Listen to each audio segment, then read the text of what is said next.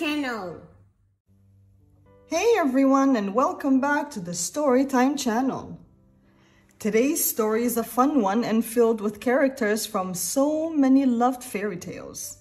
And it's called The Dinosaur That Pooped a Princess, written by Fletcher and Dougie Poynter and illustrated by Garry Parsons. The Dinosaur That Pooped a Princess.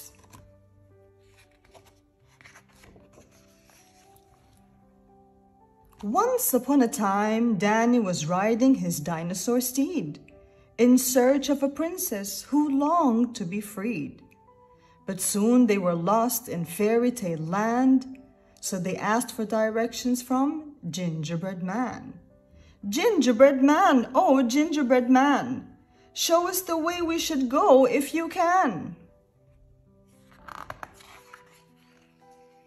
Gingerbread Man scratched his gingerbread head. He thought for a moment, then suddenly said, I cannot remember, my brain's made of dough. But go ask the 3 little pigs, they might know. Then as they set off down the yellow brick track, Dinosaur ate up that gingerbread snack. They soon came across the 3 little pigs, rebuilding their house of brick, straw, and twigs. 3 little pigs, oh 3 little pigs, Princess needs help, do you know where she is? The 3 little pigs made a little piggy huddle, but they couldn't agree, they were all in a muddle. She's this way, she's that way, she's down there, they said. Why don't you go ask Prince Charming instead?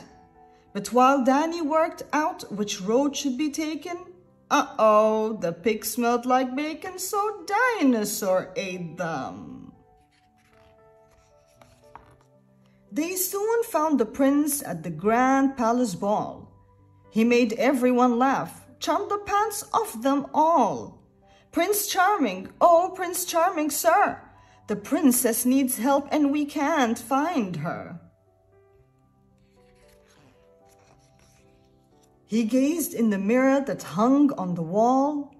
Then the prince swooshed his hair and announced to them all, the path to the princess's tower is scary, and if you go forth, you'll need new underwear. He wrote down the way they should go on a scroll before Dinosaur swallowed that charming prince whole. With Prince Charming's directions, they started their quest, past the troll on the bridge and the rotten orc's nest, tiptoed past the dragon asleep on its gold, fooled the witch easy peasy, she was all kinds of old.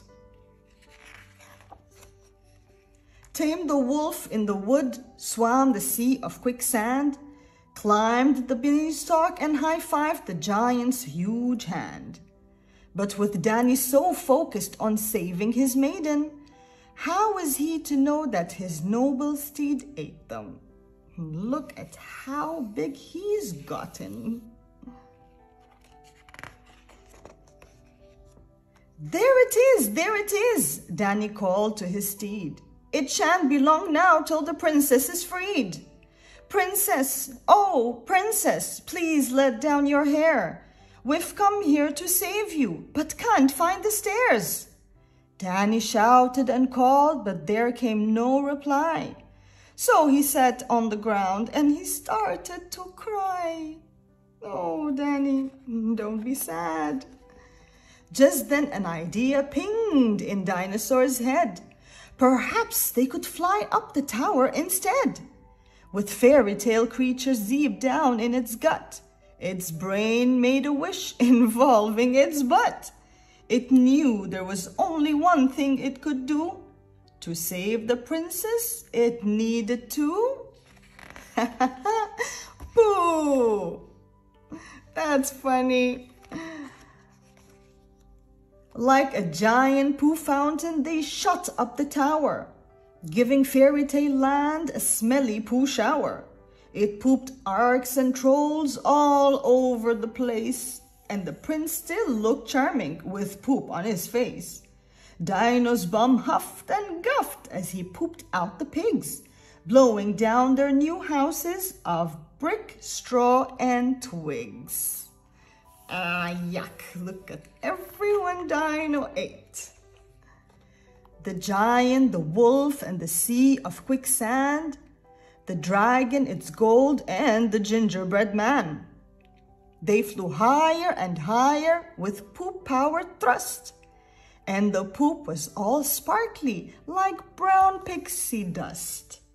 They crashed through the roof in a mighty poo mess. Then out of the dust came one angry princess. My bedroom, it used to be pretty and blue, and now it's all gooey and dripping with poo. I didn't need saving. My home is this tower. Now I'll put this mess right with my princess girl power. She swished with her wand and she clicked her heels too. And then she sang bibbidi bobbidi poo. Loads of magic appeared from the wand in her hand. And the poop disappeared from Fairytale Land. We're sorry, Dan said, for the way we behaved. Now we know not all princesses need to be saved. This story is over. The sun is descending. But wait, there's a twist to this fairy tale ending.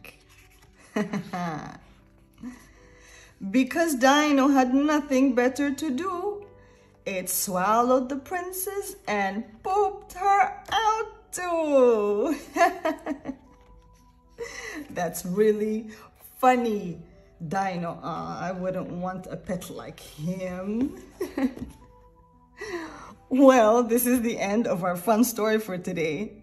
It sure made me laugh a lot. And if you had a great time reading it with me, don't forget to click on the like button and subscribe to our channel. See you again next time. Bye-bye.